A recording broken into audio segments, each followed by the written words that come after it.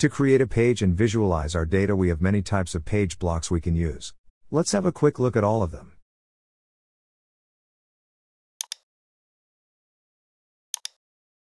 Let's choose Account for example. Then click on Page Builder. And then on Add Block to see the available block types. The content block allows to add a static content, similar to an informative HTML page.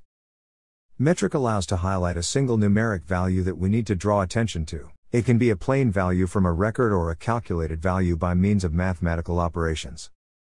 The chart block allows to insert a chart, by choosing from the charts available by default, or the ones created by the users.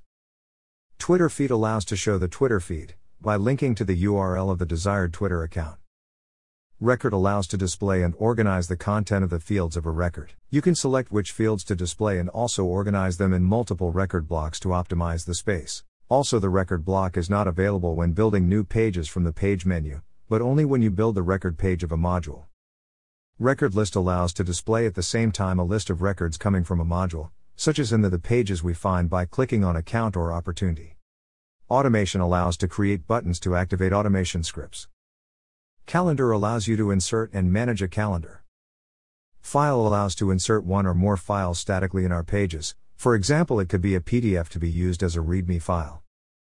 Record Organizer allows to manage data efficiently in the Kanban way, by making it easy to create a Kanban board. IFrame allows to insert an IFrame to display a web content. As in this example, we could display Wikipedia and make it available in a page. Comments allows to enter comments referring to the records in the modules.